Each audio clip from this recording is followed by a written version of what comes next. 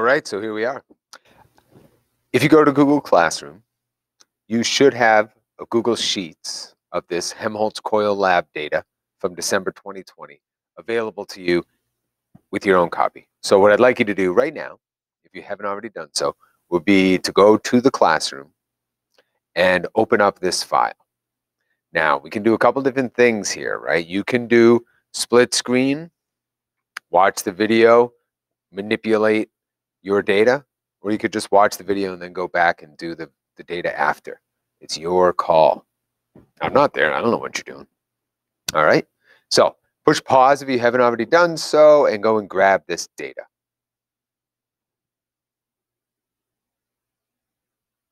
Good. Now that you're back, let's take a look at what the objective is here after all.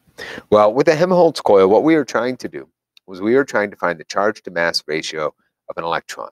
So we measured the number of coils in the Helmholtz coil, the radius of the B field, the voltage, the current, and then these two R values. The loop of light that was made wasn't exactly centered on the middle, so on 0. So we measured both the right and left side, and we're just going to take an average of these two numbers in a minute.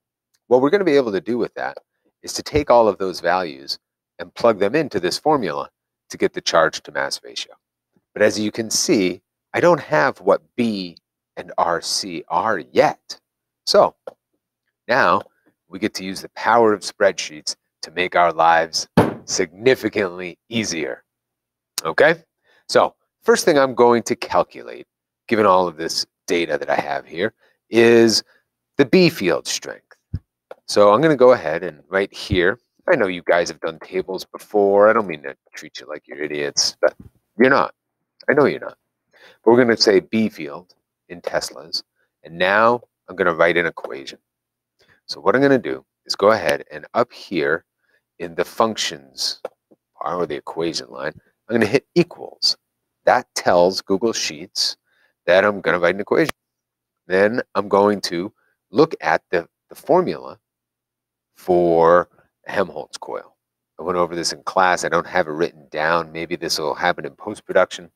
But for a Helmholtz coil, the B field is N times mu naught times the current times the number 8, all divided by 5 times the square root of 5 times the radius of the B field. So if I were to write that out as an equation, it's going to be B equals this box right here. So I click on it. It says A4. Then I'm going to multiply that. And for multiplication here, I'm going to use the star, which is above the 8. So shift 8. So I got A4 star. And then I'm going to put in parentheses mu naught. Now mu naught, 4 pi times 10 to the negative 7. So I'm going to plug that in. And instead of dealing with the pi button on Google Sheets, which sometimes throws me for a loop, I'm just going to use the value of 1.257. So 1.257, roughly 4 pi, 12.57. And then I'm going to go E, or times 10 to the negative 6. 4 pi times 10 to the minus 7 is roughly 12.57 times 10 to the minus 6. Now, N mu naught, close parentheses, times current. Now, the current changes in some of these values, so I don't want to just write in one number. I want to multiply it by that one. Okay? Divided by, so I can just use the backslash, divided by 5 times root 5. 5 times the square root of 5 is about 11.18. So I'm just going to use that value. 11.18 times, now I notice I didn't put a parentheses there, so I'm going to go back, make sure I put parentheses there, times the radius of the magnetic field, which is going to be this value here, and then close parentheses. All right, let's see if this works. Now, that was a serious pain in the neck, wasn't it? Darn, I got an error. I wonder what it is. I think it's right here.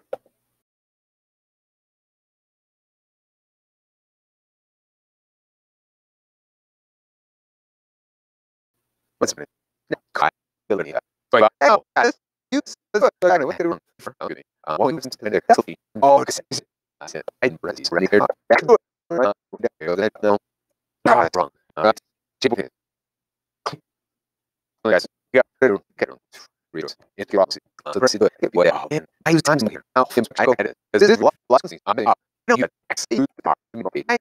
Just work here. Now when I hit enter, yes, gave me a number. Now, so now I just continue to type that. Oh my God, I can't type that in again. I'll go nuts. But what I can do is take this and watch the magic of spreadsheets. If I take my cursor and I bring it down to that bottom corner, oh, did you see that? Turns into a dark cross, and I can take that and drag it down, and it will take that formula and change it and utilize the information in each of those columns. Next. That clearly has way too many digits. We can't have that. Oh, it's weird being up here. We can't have that many digits in an answer. So I'm going to go over to numbers, format, and under format, I can type in number and go to scientific. There we go. All right. So I got through the B field. That was the hardest one. The other value I need to get is the average of the radius, which is going to be in meters. So I'm going to do this equals, and I'm going to go ahead and take parentheses, this box plus this box, close parentheses, and divide by 2. That's how you find the average of something. Divide by 2. I'm going to take that and drag it all the way down.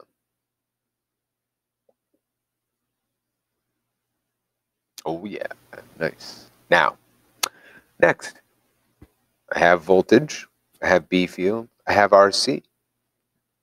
I can get all the way to my final results, can't I? I can go ahead right now, and in the next column, I can do 2 times the voltage divided by B squared times R. Now, I was just labeling this column. I was not doing a formula. For my formula, I'm going to go down to this line, and I go equals. That tells Google that I'm going to write an equation. And I'm going to go parentheses, 2 times the voltage. So 2 times this square. Oops. I wasn't done yet. Go back. Boom. 2. Oh, I didn't use the star again. 2 times this one, close parentheses, divided by B squared. So I'm going to take, again, open up some parentheses, this value squared, so raise it to the 2. I'm going to close the parentheses there and then multiply times the radius, average radius squared. Now, I'm a fan of putting in extra parentheses when I am unsure about what to do. I'm going to put another parenthesis at the end and one at the beginning of this section. Yeah, you see it? Let's hope this works.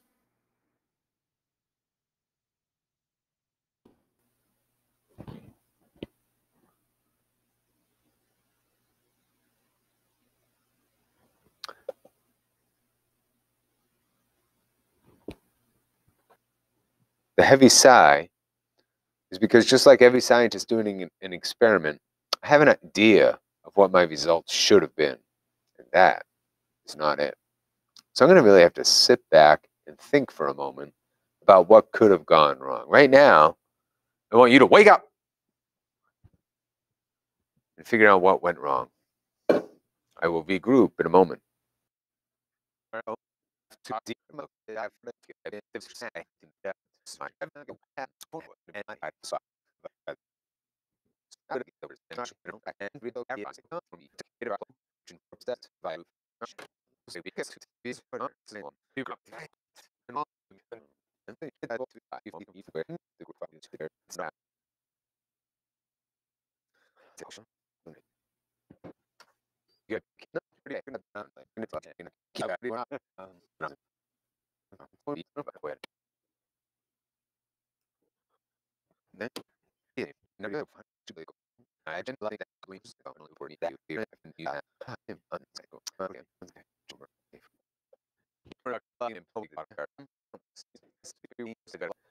I know that you know what number it is that I missed ages ago. What, 10 minutes ago, maybe? I did multiply by 8 on the top. I think I even said the word 8. N mu naught times 8 times I. And I did not include that in my formula for the B field.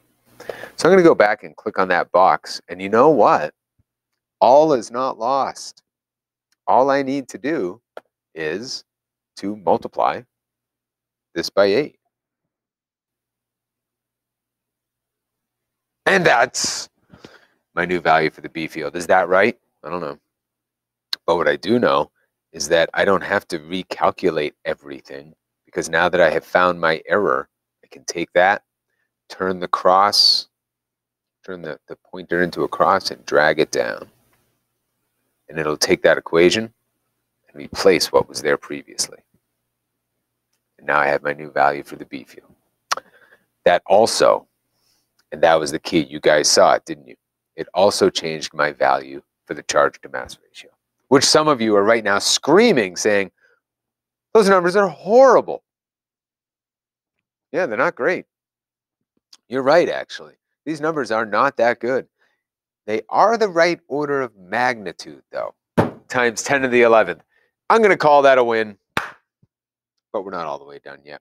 If I were to take a look at all these values, I could find the average, the percent error, but since the accepted value is 1.76 times 10 to the 11th, and we're looking at probably around 2.6, I'm guessing, times 10 to the 11th, there is significant error. However, we are on the right order of magnitude, so that's good.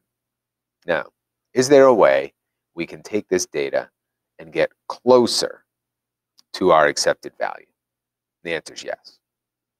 But I'm going to take a break for a bit and come back and show you how we can graph our data to eliminate any systematic errors that are skewing our results. Stay tuned or wake up, whichever one's appropriate.